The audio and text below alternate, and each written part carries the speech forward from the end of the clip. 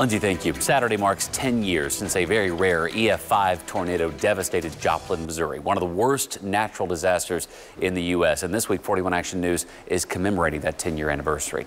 This summer, the National Weather Service will roll out a new feature to its warning system that's actually tied to lessons learned in Joplin. All new this morning, 41 Action News reporter Charlie Keegan brings us up to speed on how that tornado affected the warning system. When the Doppler radar in Pleasant Hill detects severe weather, meteorologists with the National Weather Service send out warnings.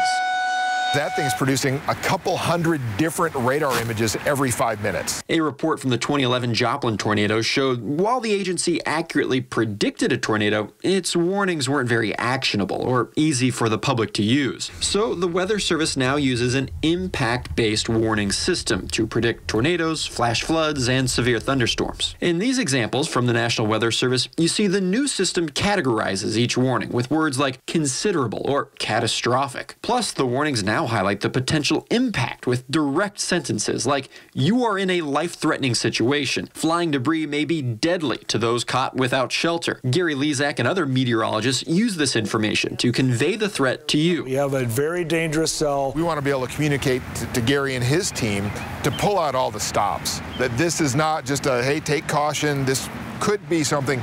This is dangerous, just like we saw here in May 28th, 2019 in Linwood, Kansas. That was one of those days. On that day, many people in the path of the tornado received an alert on their phone. And beginning this summer, the National Weather Service will now also send out alerts for the most threatening category of severe thunderstorm warning. To only sound the alarm for baseball-sized hail or larger, or 80-mile-an-hour winds or greater, so that we don't wake people up or bother them unnecessarily. When minutes matter, communication is key. Charlie Keegan, 41 Action News.